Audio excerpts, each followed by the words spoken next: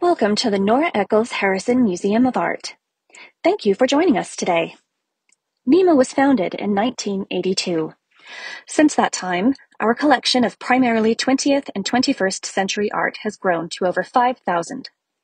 At NEMA, we utilize these works of modern and contemporary art to cultivate learning and conversation about ideas that matter to the people of Utah and to Utah State University. We hope you enjoy your visit.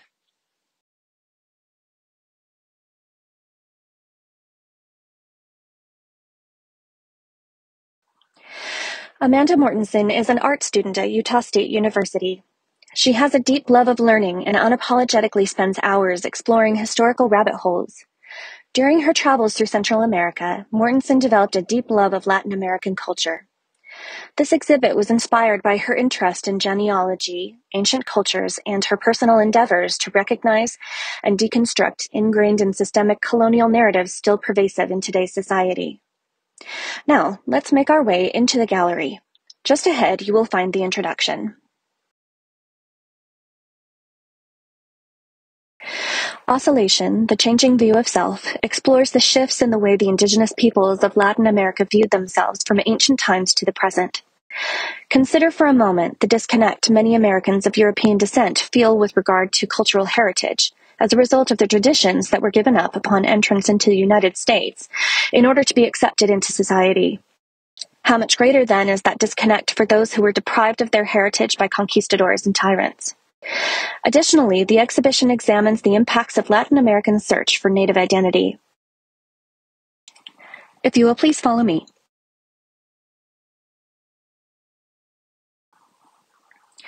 We're definitely beginning our tour with a bang.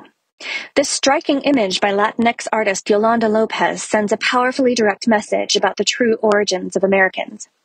When pilgrims and conquistadors alike arrived in the Americas, they were not met with the view of pristine, virgin wildlands waiting to be tamed. What they discovered were lands that were already entirely peopled. Lopez gives an insightful look at the injustice of a displaced and marginalized people being told they don't belong. Recognizing this aspect of their native roots, many Latin Americans, including Latinx like Lopez, push back and assert that they were here first. Let's continue to our right.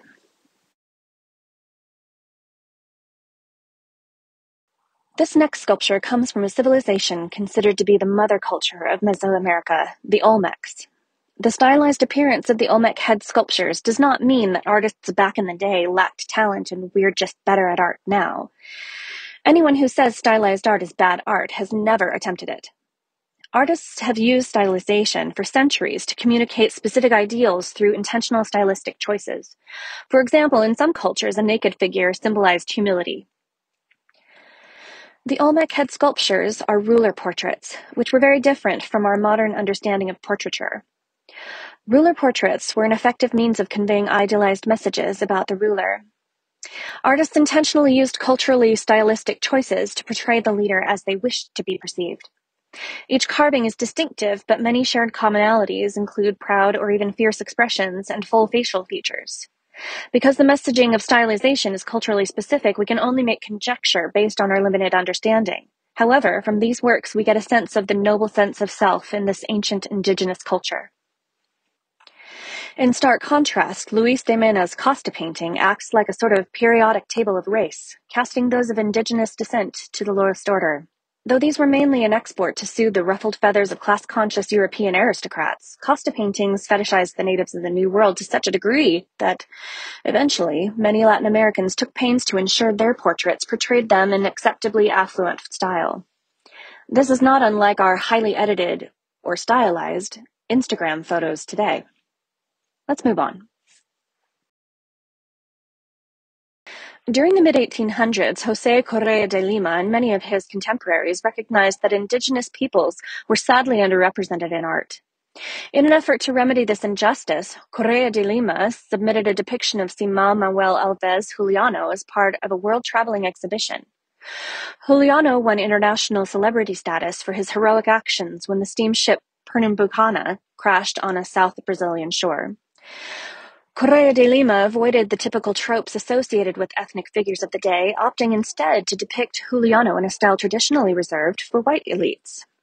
Although Correa de Lima detailed Juliano's courageous role during the wreck of Pernambucana in his catalog description, the placid image did not move his viewers to critically consider the significance of a black man portrayed in academic portraiture. Correa de Lima's portrait reinforced expectations of what it looked like to be a person of color. Let's step to the right, where we have The Two Fridas by Frida Kahlo. Kahlo infused her works with elements of incongruity, pairing beauty with horror, the attractive with the repulsive. In this dual self-portrait, Kahlo contrasts heartbreak and wholeness as well as European and mestizo heritage. Kahlo's use of blood dripping from the visibly torn heart into the lap of European Frida gives the viewer an unfiltered glimpse into the heartbreak and emotional pain she experienced during her first marriage to Diego Rivera. Beside her, clasping her hands, sits mestizo Frida, dressed in the traditional Tijuana costume of her heritage and outwardly bearing an intact heart. This detail is of particular interest because it bears a resemblance to Kahlo's painting Frida and Diego Rivera, completed just after her marriage to Rivera, in which Kahlo and Rivera stand side by side, barely touching hands. Conversely, the figures in Frida's hold fast to one another. Kahlo conveys the internal fortitude she found to face the transition from European expectations of supportive, decorative wife and hobby artist to that of an independent mestizo woman who embraced her native culture, which she frequently included in her polarizing works. Please follow me to our next stop. One aspect of La Virgen de Guadalupe that appealed to the native population was her brown skin and dark hair, which was very much like their own. Depictions of the sun at her head, the moon at her feet, and stars on her rebozo suggested a connection to Tonantzin, the earth and moon goddess of the Aztec pantheon. Infusing the goddess image with a bearing, pose, and expression consistent with Roman Catholic portrayals of the Virgin Mary was a routine evangelizing practice of the Roman Catholic Church. This calculated fusion of the European Mother of God with the native goddess Tonantzin, though an effective means of conversion, also served to undermine traditional Christianity. Indigenous peoples were steadfast in their religious practices, and whispers of Tonantzin persisted in the colonial churches of the New World. In modern times, La Virgen de Guadalupe has become an icon of Mexican identity, and in spite of her enigmatic origin, she has transitioned from a justification for oppression to an emblem of the oppressed. The adjacent installation offers an interesting juxtaposition to the previous work. Delilah Montoya's La Guadalupana, formerly titled El Guadalupano, operated as a reintroduction of La Virgen de Guadalupe to Europe as a testimony of the repercussions of colonialism and what it meant for those who had been colonized. Under Spanish rule, indigenous peoples suffered savage brutality and coercive religious conversion tactics. Colonists could purchase indigenous prisoners of war, and it was perfectly legal, with the caveat that they must convert them to Christianity, thereby saving them. Comparatively, Montoya's subject, Felix Martinez, was a veteran of the prison system, incarcerated for much of his life. He had just recently been released, but was arrested again, ostensibly under suspicion for a drive-by shooting. Though authorities knew Martinez was innocent, they believed he knew the identity of the shooter and held him under false pretenses in the hopes that he would capitulate and identify the culprit to clear his name and gain his freedom. What they failed to consider was that the gang Martinez belonged to would be able to get to him while he was in custody. He was murdered in his jail cell shortly after Montoya took this photo. This adds a haunting layer of meaning to the colonial undertones Montoya wished to convey in her work.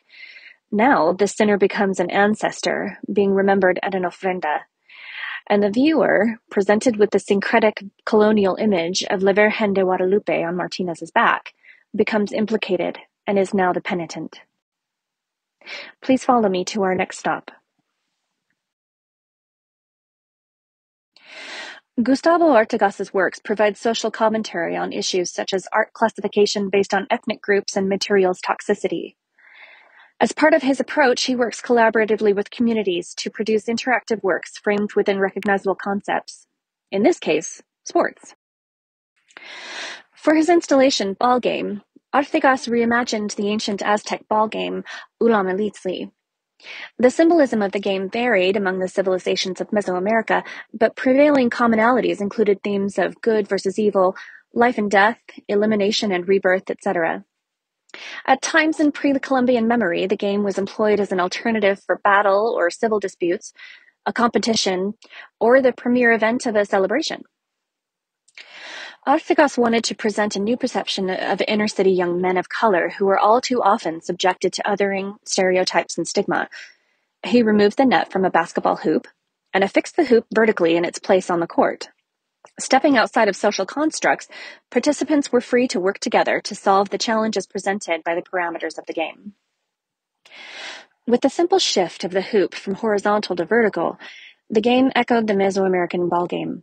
By bringing the ancient game to an altered American basketball court, Artigas establishes a synthesis of European American and Latin American culture.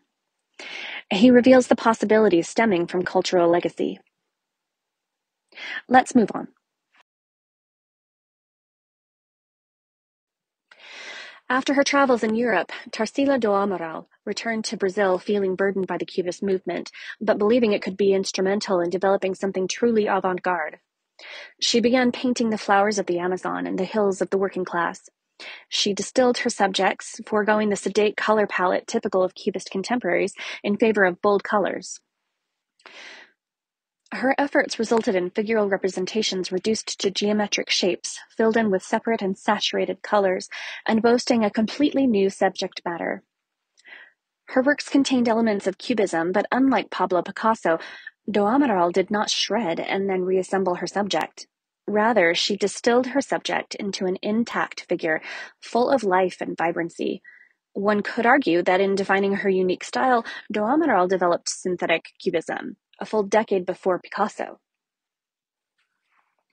The work we see here, Anthropophagy, epitomizes the philosophies laid forth in Amaral's then husband Oswald de Andrade's Manifesto Antropophago, or Anthropophagite Manifesto. He urged modernists to figuratively emulate the native Tupi. They believed they could harness their enemies' traits by consuming them. He asserted that Brazilian modernists must devour and digest foreign influences, transforming them into something of their own, something specifically Latin American. True to the cannibalism referenced in de Andrade's Manifesto, do Amaral melded European influences with indigenous heritage to produce something truly distinctive. Her works from the 1920s were instrumental in shaping native and international modernism. Our next and final stop is Codex Cannibalius Insulae by Enrique Chagoya. Chagoya's codices are a sort of anthropophagy in their own right, an amalgamation of historical and contemporary and native and colonial iconography. Recalling de Andrade's Manifesto Antropophago, Chagoya experimented with representations of cannibalism. Much like celebrated modern artists appropriated what they called primitive imagery with no understanding of them, Chagoya cannibalizes subject matters heretofore solely considered the property of Western modernism. He utilizes the iconography of pop culture to compel the viewer to consider the colonized, oppressive sentiments contributing to cultural conflicts between the United States and Latin America. In Chagoya's codices, the viewer simultaneously finds comfort in the familiar imagery, as well as discomfiture in the discordant themes. In order to galvanize cross-cultural discourse, he intentionally disrupts the viewer's equilibrium concerning American culture in the same way we relate to the culture of Mesoamerica. Reflecting on his codices, Chagoya explained, "I don't have solutions for the problems of the world. It would be too pretentious to think that art changes people's consciousness. But you could arrive to a point where your art is a departure for thinking, and the world changes through others' actions. That's my only hope with my work."